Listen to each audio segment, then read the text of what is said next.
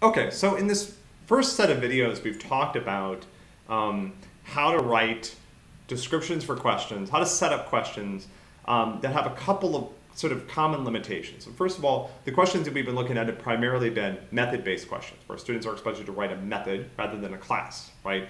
Java is an object-oriented language, and being able to write in test classes is really important. There are features for doing that, and I'll get started in recording some videos to show you how to do that. Not necessarily going to get all the way there, but I will eventually, right? But I want to sort of get there eventually. I'm just giving you a sense of kind of where we are and what the limitations are so far.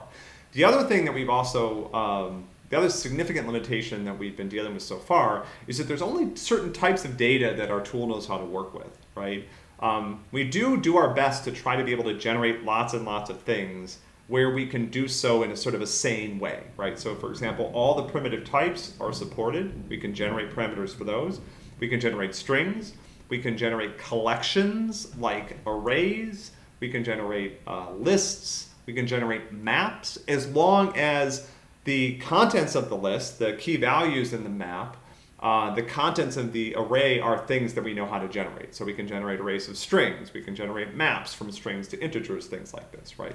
So there are a lot of problems that you can just set up and rely on those automatic generation capabilities to give you a lot of nice random inputs for those types of things. However, once you start using custom classes, right, or custom objects that aren't known by our testing tool, you'll need some tools for being able to set those up and generate those inputs as well.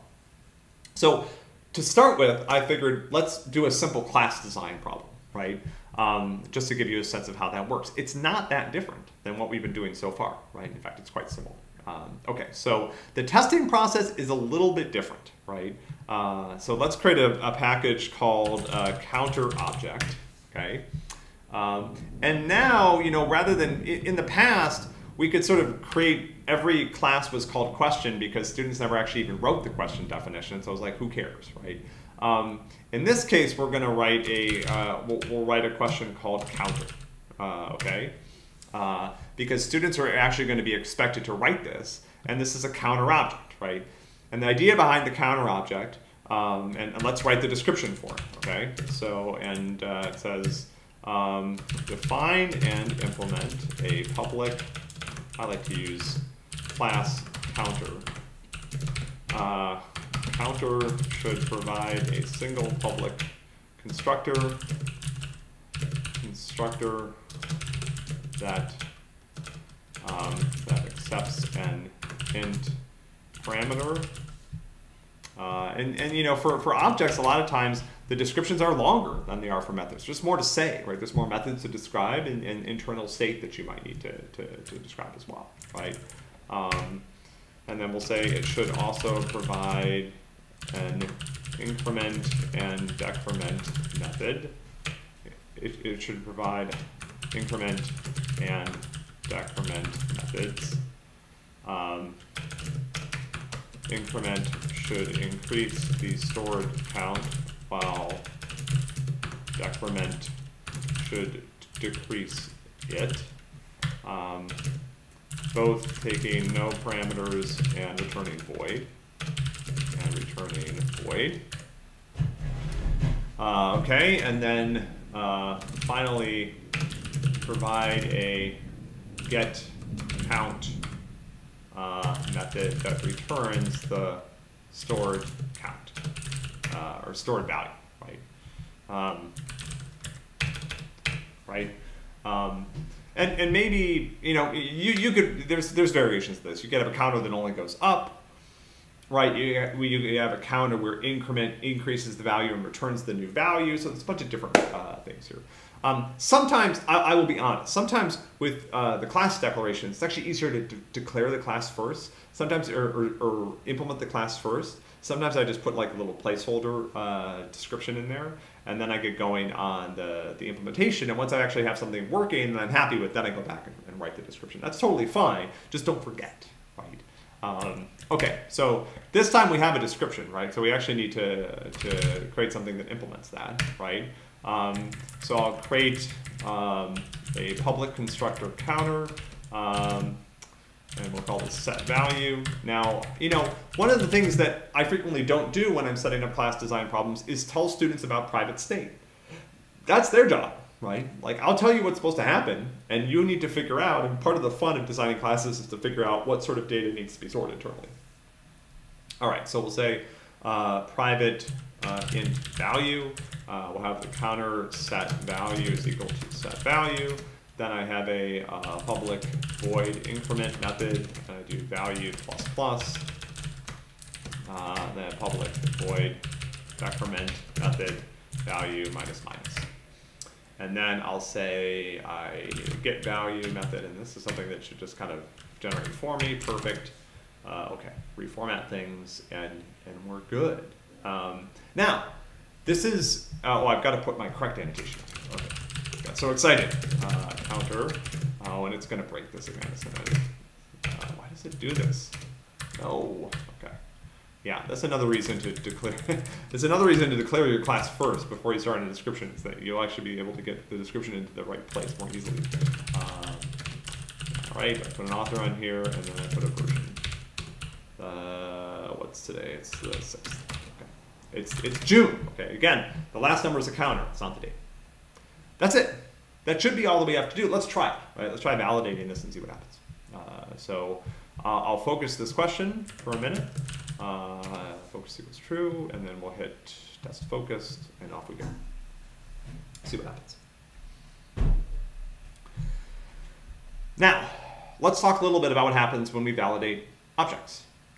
On some level, it's not that different, right? We try to, oh, and I forgot to turn off print sum, sorry. I did this last time too. Let's turn off the focus on this so that we're just testing our counter object. At some level, again, like this is pretty much the same process that we use for methods. The only difference, there's only two differences, right? First of all, we're testing objects, so we have to call the constructor.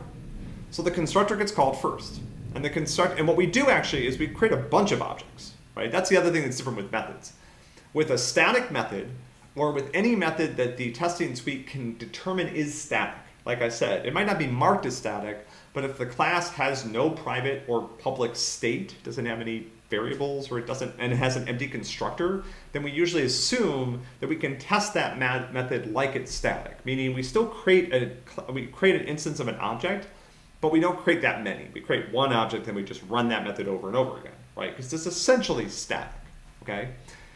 When I test objects, the tool will actually create a bunch of objects, right? And then it tests them, and basically you can imagine, here's how the testing process goes. The first pass is I have to create the objects. So if there's more than one constructor, I pick one at random, I generate some random parameters for it, and I create the object with those parameters. Right? And I do this a bunch of times until I have the number of objects that I want to create. That might be like 30, right? Then, now I've got all these objects lying around. They've got methods, and I call those methods over and over again.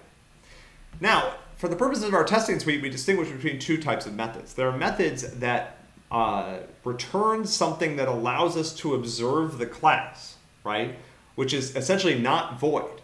If the class returns if the method returns either void or a new instance, then that doesn't really help us observe what happened in that class, right? And so, but we call the methods. If the method returns a value that we can compare with the solution, we do that, right? In order to make sure that the solution class and the submission class should behave identically, we always call the same methods in the same order with the same arguments on both the solution and the submission. So that starts with a constructor. So imagine in this case, we might create a solution and a submission pair where we called the constructor with 10. And then we called increment on both. And then we called increment again on both. And then we called get value on both. And then we called decrement on both. And then get value on both. And then increment, decrement. This is at random, right? And the whole time, anytime a method returns a value, we expect the solution and the submission to return identical values. If they don't, we stop testing and we say we found a problem. Okay, let's look at the report. This will make things a little bit more clear about what happened, right? Okay, so we're going over here. So again, if we remove the plus, right, you'll see, oh, sorry, this is the wrong report. This is for print sum. I'm like, that doesn't look right. Here we go. Okay, right? So again, here's one incorrect example. This is where we changed get value to return 0, right? In this case, we just, again, removed a method. In this case, we changed a plus plus to a minus minus to a plus plus. We also just returned statement. So this is a void method, and so I can just go boom, just take the whole thing out. Now decrement does nothing, right? And so actually there were 8 different ways that we found to mutate this. And in every case, we found an example that failed. Now, one thing I want to point out here is that it's not always exactly clear where the failure happened, right? So let's think about increment, right? If I remove increment, let's say I take increment instead of doing plus plus, it just does nothing, okay? Because it returns void, I don't know immediately whether it worked or not, right? So it's actually not until I get to get value that the testing harness will know that something is wrong, right? So I start off with 2 counters, I initialize them both to 8, then I call increment on both. One of them is now 9, the other one's broken, it's still 8. Now I call get value, right? At some point later, I'll call get value, and the idea is at that point, get value will be broken, right? And so we're going to improve this. This is something that students have asked about, and sometimes it causes them to scratch their heads a little bit. Eventually, the output here will be more useful, and it actually show you the chain of operations, right? I haven't quite got there yet, but eventually what we'll do is we'll say, here's the sequence of operations that brought us to this bad place, right? So it's like I created it, I called increment twice, and then I called get value, and instead of it being, you know, if I created it with 8, instead of get value returning 10, it returned to 8, right? So something's wrong, right? So we'll do a better job of explaining this to the students eventually, but that's what's happening, right? Essentially, in every step, we pick a random object, we pick a random method, we call the method, we compare the results if there are something to compare, and then, you know, we see if we can find a failure. Okay, now we're done, right? I mean, God, I love not writing test suites, right? Isn't it great? It also allows us to test stuff like this because, you know, tools like CodingMat are awesome, right? But they have this limitation, which is they can't really easily test things like this because a lot of their test cases is like based on strings, right? It's like, you know, a single line like input output, right? But here, because we're testing objects, we actually need to be able to test things that maintain state, and our testing tool is actually very good at this. Or it's equally good at this, right? Just doesn't have that limitation. Let me show you something that can go wrong, all right? So let's imagine that I don't have a get value method, okay? Excuse me. So I'm going to run this again. And you'll see this time it's going to fail. And the reason it's going to fail, it's not actually not even going to, yeah, so there's this error from the Genisol testing library. I don't know what's going on here. I'll just, yeah, there's some problem here. This is a weird error. I'm going to hit clear all. Awesome. So there's a problem here in the Genisol testing library, which is that what it says is no way to verify generated receivers. And this might seem a little confusing, but here's the idea.